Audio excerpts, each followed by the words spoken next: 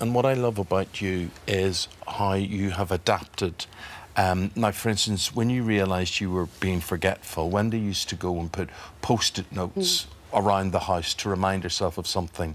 And then she got to a stage where you forgot to read the post-it notes. So what did you do next? Well, then my technology took over, and my iPad and my phone are now going off all day long, reminding me to do things.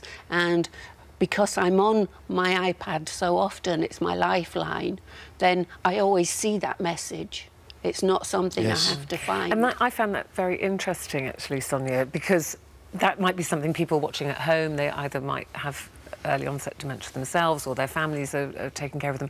That's a good tip, isn't it? Absolutely. We're all looking to help each other. You know what resonates for me? When you actually picked up a screwdriver and took off your doors. And the thing about it is a lot of older people themselves fear dementia. They fear what it's going to be like living with it, and not everybody can pick up a screwdriver. And so, why did you take your doors off, incidentally? Because doors are a nightmare for people with dementia, because you forget what's at the other side.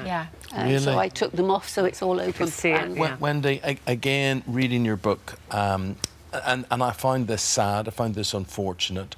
You talk about forgetting what's at the other side of the door.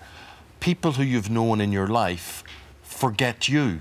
Because you have this condition, you believe that certain people fall away because they don't know how to deal with it. That's right, they don't know what to say. It's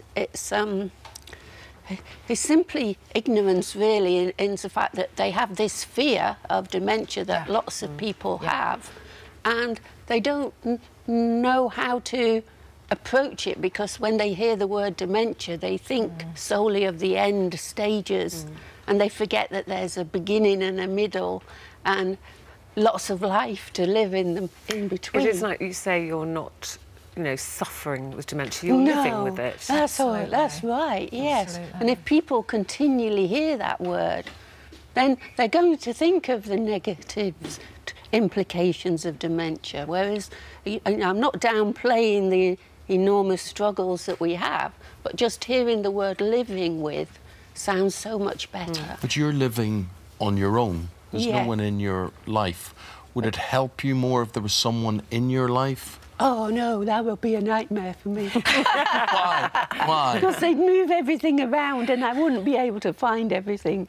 Because when things get moved around, I don't know. You're so organised, you're so sus. She is. She's just a template, a role model now for so many people. She is, absolutely. And I think the important thing to remember is that not everybody is a Wendy. And there are people there to support, and to remember that if you need that support, to contact organisations like carers, like Alzheimer's and like Age UK for that kind of support. Well, let me tell you, you're not going to remember this, right? But I'm going to remember it, because I just want to give you a big hug. You're so happy.